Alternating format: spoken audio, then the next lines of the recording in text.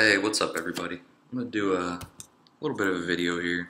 Just, do a quick one, let you guys in on some stuff, and then we'll take a look at how my saltwater tank's going. It's been, I think, about 2 or 3 weeks, probably around 3 weeks, maybe even 4 now. But, I'd like to start out talking about a few things. One, I was talking to some people, leaving comments on a couple of my videos about, type of equipment I use and all that kind of stuff. And as I told them, I think the biggest thing to know is just that it all comes with experience.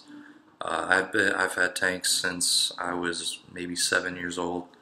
It started with, just a couple bowls, a couple 10-gallon tanks, which it's really weird. I mean, I'm 25 now, and I still 10-gallon tanks it's just fun to me.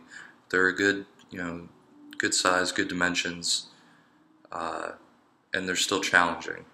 That's the biggest thing. It keeps me busy. It really is what it is. But like I said, it comes with experience. Just learning from your mistakes, really.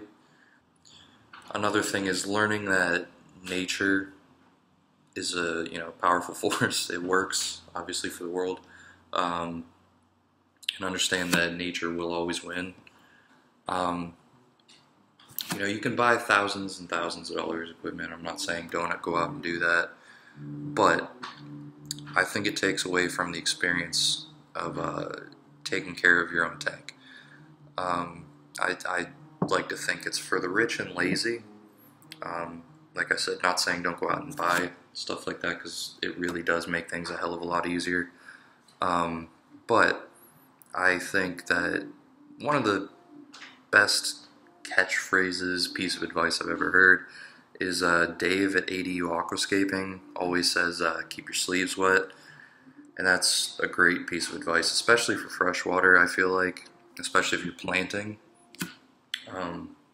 I was in my tank every single day. I was, trimming back when I needed to trim, just keeping up on everything. Always, every single day I was watching my tank. For freshwater, I had a pretty high-tech setup. I had CO2 injected. I had fertilizers, both in the substrate and liquid ferts, dry ferts. I had highlighting with really nice LEDs. A really nice brand new canister filter with really nice biological media in it. But as far as the saltwater tank that I've been doing, it's really low tech, and it's almost all the same stuff that I had in the freshwater. But the reason I did that was because I got way too used to the freshwater. It became way too easy. Because I learned from my mistakes. The experience throughout my years had brought me to that point where I was able to just kind of set it up, and besides trimming and dosing, I really didn't have to do anything to the tank. I figured out the lighting schedule that was good enough to keep the algae at control, and be enough lighting for the plants. Yeah, it comes with experience. And really, unless you're got, one maybe tetra or some sort of fish like that in your tank, don't expect it to be easy. It's not an easy hobby. And the only time it's going to be easy is when you spend thousands and thousands, I'm talking $10,000s of dollars. That's when it becomes easy. That's when you can sit back and watch it, and it'll take care of itself. There's plenty of redundancies to fix everything that's going on with the tank. And then usually when you're paying that much money, you're paying someone else to take care of your tank for you. But there's no fun in that. And I firmly believe that this hobby is about the passion and the want to do things. And watching nature is really what I feel like it is. So yeah, just thought I'd offer some advice, throw it out there, take it, throw it back, do what you want with it. But I think for now, we'll stop this video and go take a look at the tank. See you there. Alright, what's up guys? We're at the tank. You'll probably see a few new additions, literally just a few. Right here, see if I can get them without them darting away. It's a little black and gold chromis. Cool little dude. I like him. He's really skittish. He really just kind of hangs out right in the middle of the rocks here, right in that little cave opening. He darts down underneath there, which that's I have a lot of really nice little cave formations, a lot of ways to get through the rocks, and he really likes that. He darts in and out of all the rocks all the time. I love this fish. It honestly reminds me of Dory from Finding Nemo for some reason. Whenever he's looking at me straight on, he just looks like Dory to me, I don't know. Anyway, over here, got this torch coral here. I love it.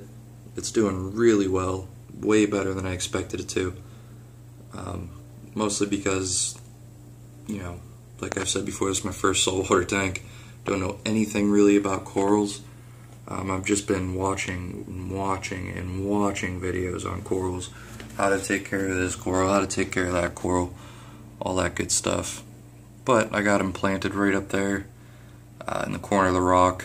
It's, you know, where it's at. I'd give it probably moderate flow and you know, moderate lighting, really. I guess it's kind of highlighting, but it doesn't seem to be, you know, hurt at all from it. It was super closed up. It was even more closed up than that at the store. And then when I brought it home, obviously it completely closed up when I put it in there. And it came out within an hour, I'd say, and its tentacles are extended more than they were in the store. I don't know if that's a good thing or a bad thing. I don't know if that means it wants more light. I don't think so, but we'll see how it goes in the coming days. I just got it 2 days ago, and you know, it hasn't looked bad or anything. It's got, like I said, good, like, moderate flow on it. But yeah, the only thing I've had going on with this tank that I've had to really figure out is the, you can see on the rocks there, especially that back one, which is, I'm assuming, is where it originated from. A lot of brown algae. It's in the sand a lot, all over the rocks. I've scrubbed it off a little bit, but it's only used a toothbrush, and it's kind of, you know, just getting it off a little bit. But kind of thinking it's just because it's a new tank setup. You know, I haven't really figured out the complete balance to it yet. I had the lights on for a lot longer than I realized. I, you know, didn't realize I had the blues on pretty much for 12 hours a day, so I shortened that a lot. There's only about 10 hours of light on this tank, maybe even 9, I think. It might be like 9 hours, all the lights, and then maybe 9:30, or, you know, I don't even remember what times, but I don't know, I figured it out. But I think there's like a half hour of blues afterwards, just so I can check it out with that, because this torch coral looks pretty damn cool under the blues. The tips of it glow really nicely.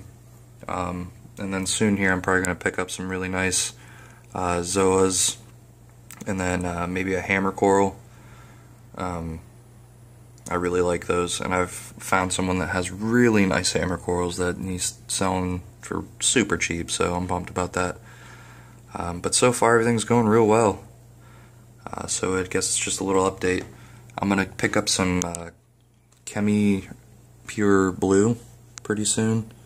Hopefully that'll help with the algae problem a lot. I really don't feed a lot to that fish. It's just a few little pellets. He loves pellets and flakes. But I make sure that he's eating them. They're really not going all throughout the tank, so I don't think that's the problem. But still, I'm going to throw some Chemi Pure in there. Hopefully that'll help it out a lot. I shortened the light cycle, so that should help a lot too. And then pretty soon I think I might be building myself a 10-gallon sump to put underneath with, I'm going to throw some macroalgae in there, and that should cut down a lot and help out with the algae. So yeah, a little update. I'll see you guys next time.